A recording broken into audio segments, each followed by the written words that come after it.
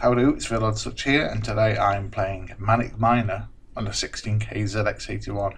Now this was shown to me by the Sinclair Computer Collection on Facebook, so they're linked below, thank you very much. Now this was made by Ales Martinik in 2001 or 2002, the internet's a bit fuzzy on when it was actually made. Oh balls.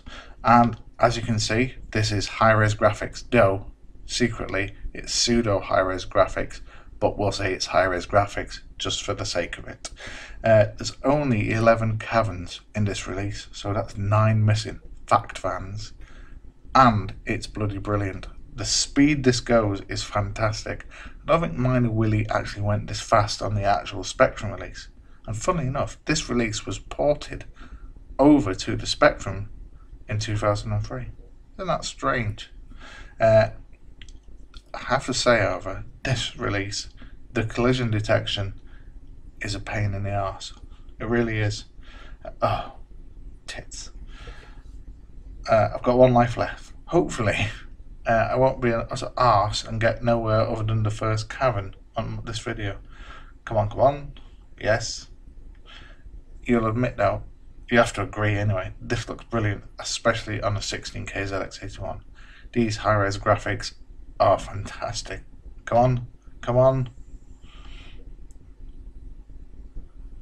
Yes. First cavern done. Tick that one off. This is great. This is very impressive. Now the second cavern is always my favourite.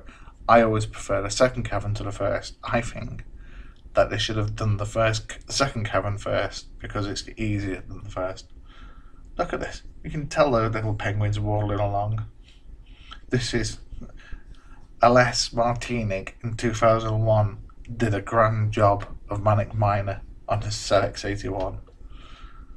I bet software projects are kicking themselves back in time, wanting to kick this out now. Hello, that was rather unfair.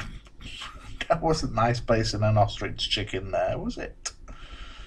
Oh, knackers, I've only got no lives left now. I don't think I'm going to complete this. I don't think I'm going to complete this at all. So, no.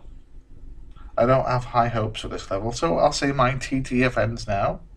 Ta-tas for now, so cheerio, goodbye, and I'll see you later. Bye-bye, everybody. Bye-bye.